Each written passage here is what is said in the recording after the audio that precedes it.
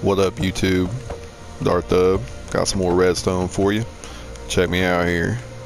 We got a redstone pulse shortener.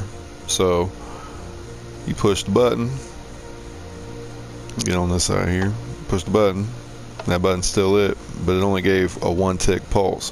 You can even give it a direct, like, straight line in, it only give a 1 pulse out, and that's good for hopper lines. Like if you want to make sure the hopper just drops 1 item, bow, there you go. I'm going to show you how to make this. It's simple. All you need is 2 blocks of choice, 2 torches, 3 redstone dust, and 1 repeater. Check out how it's done. You just put 1 here, 1 here, put the repeater in between on 3 ticks. That'll make sure you get 1 tick out. Put a torch here.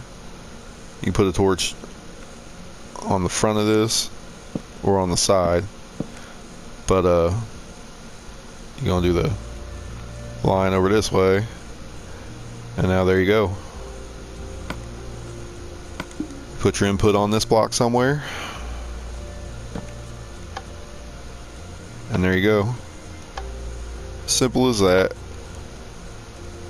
Hope you liked it. Peace.